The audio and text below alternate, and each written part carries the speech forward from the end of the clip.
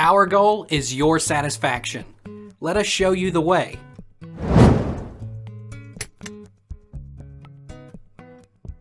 Is Core i3 7th Gen good for programming? Yes, the laptop built up with i3 processor do assist in coding. Though it's not that much efficient compared with i5, in the case of MATLAB, but still you can easily perform programming like C, C++, Java etc. Is i3 enough for web development? Yes, definitely. Programming, coding, web development, whatever you want to call it, doesn't require a lot of processing power. Obviously, the better the machine, the more enjoyable your experience will be, but an i3 is a powerful machine, and is more than suitable for web development. Is i3 enough for CSE students?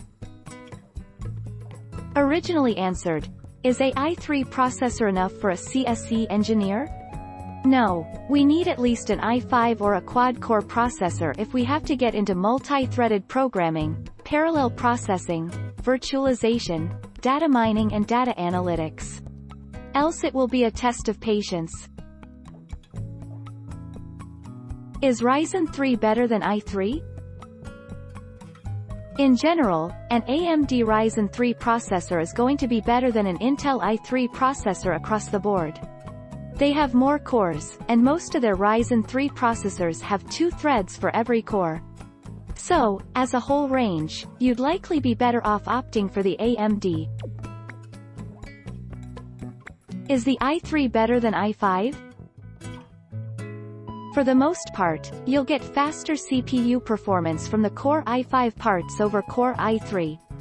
Most of the time, a true quad-core CPU will perform better than a dual-core processor, especially on multimedia tasks like video transcoding or photo editing. All Core i3 processor are dual-core. Take our lead. Let's help you make your mark.